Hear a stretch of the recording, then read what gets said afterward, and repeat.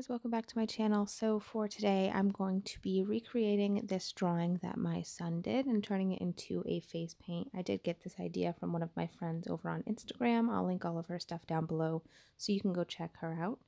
So this is the drawing that he started out with, and I'm just going to start by using a contour pencil and just sketching in where all of my little markings, I guess, are going to be. So using this, I'm just sketching in the design and then using my finger to kind of blend it out. This is going to act as the shadow underneath all of the other stuff that I'm going to be layering on top afterwards. And then going in with the Tarte Shape Tape, I'm just going to be applying that to my lids under my eyes and then tapping that out with my finger.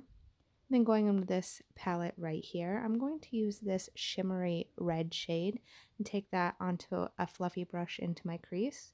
And then with this black eyeshadow, I'm just going to be putting that into the outer corner of my lid and darkening up that crease.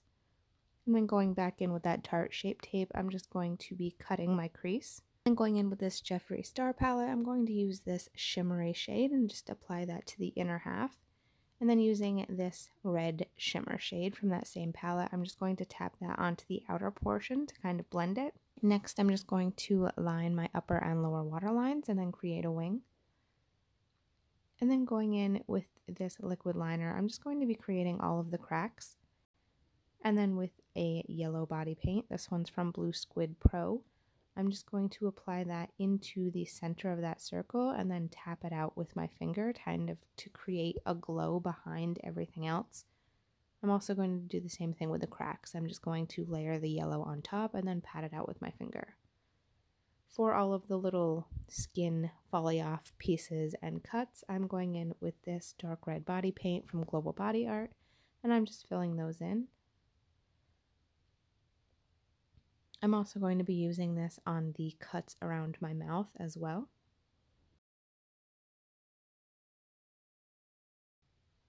And then going in with some brown body paint, this one's from Blue Squid, I'm just going to fill in that inverted cross. And then I did originally draw in that circle on my forehead with that same brown body paint, but then I decided that I wanted to make it darker. So I went in with a black cream makeup, and I'm just sketching all of that in. And then going in with a black eyeshadow, I'm just going to be taking this and shading around all of the edges of the cross. I'm also going to be taking it around all of the cuts. And then on a fluffy brush, I'm just going to be using it to create a deeper shadow around all of those things.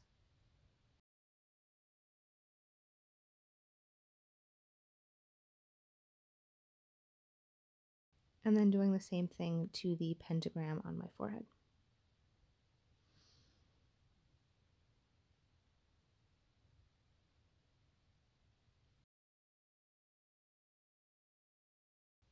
And then going in with a black body paint, I'm just going to make the lines on those cracks a little bit darker and deepen up around the cuts.